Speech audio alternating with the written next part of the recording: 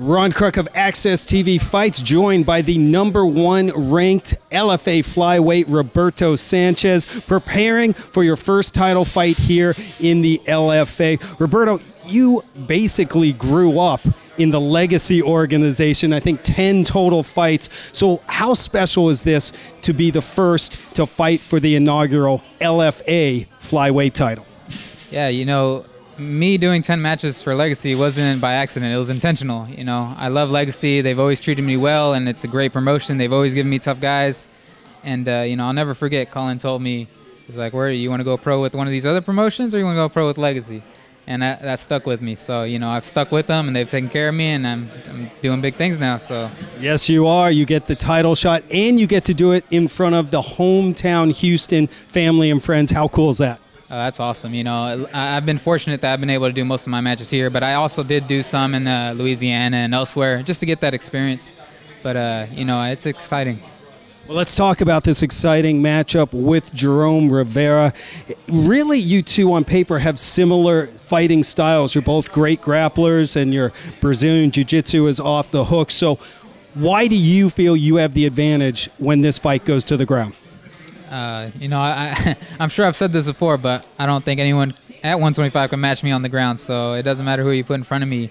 I'm going to try to take them to the ground and grapple with them and see. And, you know, for the most part, no one wants to grapple with me. They try to stand back up, but we'll see what he does. What an opportunity for you, Jerome. Give us your thoughts as you go into probably the biggest fight of your life. I'm just feeling very thankful, very blessed to have an opportunity like this. I'm really excited. It was always a big accomplishment for me in my career to fight for a title at some point, and I'm glad that it came so soon. Very thankful. You and Sanchez have very similar fighting styles on paper. Both good grapplers, very impressive Brazilian Jiu-Jitsu. So why do you feel you have the advantage on the ground?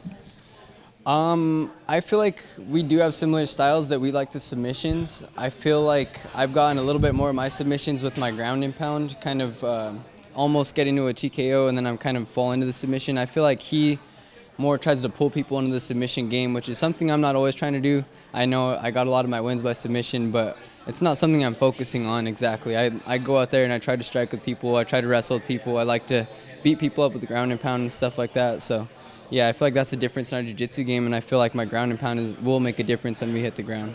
Well, then let's talk about the stand-up game, too. You have a pretty extensive amateur kickboxing background as well. Do you think you have a distinct advantage in the stand-up and striking? Yeah, I feel like I've gotten more rounds striking before because I had those amateur kickboxing fights. I just feel like I'm more experienced of a striker than him. I feel like he's a little bit green when it comes to the boxing and striking area, and I think that's something that I'll be able to expose. This will be your first fight for LFA at flyweight. So how are you different fighting at 125 than 135? I feel like I'm going to be faster, and then one thing taking out from my last fight, I just have a big height advantage. Like in comparison, when I fought Zach Riley, he was really strong. He had the size advantage on me. I feel like at flyweight, I'll have the size advantage on almost anybody I fight. So I feel like I'll be stronger, could hit harder, keep a good range on people. Jerome, how do you see yourself ending this fight? Give us a prediction. I see myself, as long as I'm patient, keep a good range, I think I can win by TKO. Very good. We're looking forward to it. Best of luck. Thank you, sir. Appreciate it. How do you visualize you ending this fight? You know, I'm looking to get that takedown in the first round. I'm eventually get his back, and I'm going to submit him. So I'm looking for that first round submission always. Roberto, you were featured on Dana White's show Looking for a Fight. We broadcast it. He was here at Legacy. He was checking you out, and he was impressed. He said, get a couple more wins, and we're interested. Well, if you win tonight, that'll be your third straight. Do you feel the UFC will be calling next?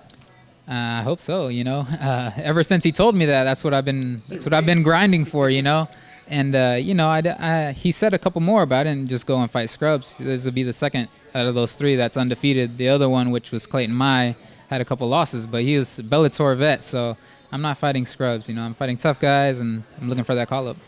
Roberto Sanchez, we appreciate the time. Thank you. All right, one of two title fights going down here in Houston at LFA 14 and exclusively live on AXS TV, 9 p.m. Eastern and 6 Pacific. Pat Miletich and I will have the call Don't miss it. These middleweights, they just don't understand this left hand put anybody on this planet to sleep. I'm gonna go in there, finish them, make it look easy. I want my belt. This is what championship MMA is all about. The pro debut for Colby Northcutt. The future of MMA is on display tonight. Oh, yeah!